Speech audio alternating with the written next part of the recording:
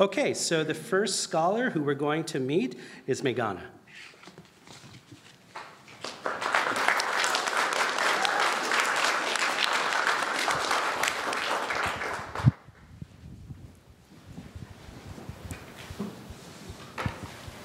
Omicron, Delta, Lambda.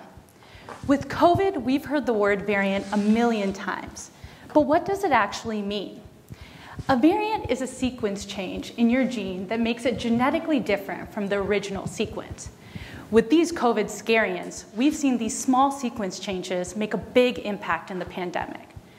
Now, you and I are variants on a similar level. When we were born, we inherited small sequence changes from our parents that make us different from one another. For example, I have germline variants that make me 5'7", whereas you might have germline variants that make you 6 foot. You might have germline variants that make cilantro taste like soap, whereas I love cilantro. My research has shown that these germline variants can change the way that we think about cancer. Cancer is an invisible enemy, just like COVID. Unlike COVID, though, it's not foreign. It arises from your own cells like an insurgent. Right now, our best weapons against cancer are chemotherapy, radiation, and surgery, which are unreliable, unpredictable, and honestly devastating. Wouldn't it be great, instead of throwing these grenades at cancer, if we could catch cancer before it turns into a full-fledged army? Do you know what your first line of defense against cancer is? It's within you. Your immune system is your first line of defense against cancer. Think of your immune system as a highway patrol, trying to protect you from these cancer insurgents that are taking over your city. Honestly, cancer is really good at hiding from your immune system, as we can see on the right.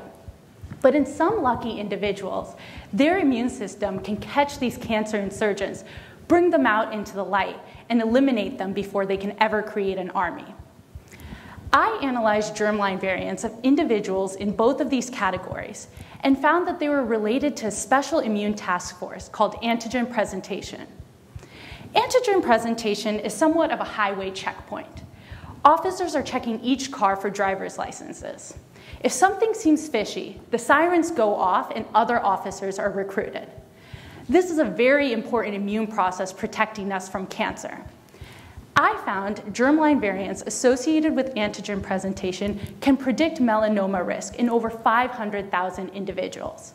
So what does this mean? By analyzing your sequence changes, we can catch melanoma early, which means less chemotherapy and saving more lives.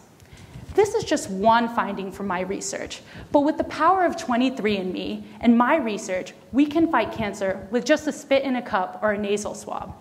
I mean, with COVID, aren't we already kind of used to it? Thank you.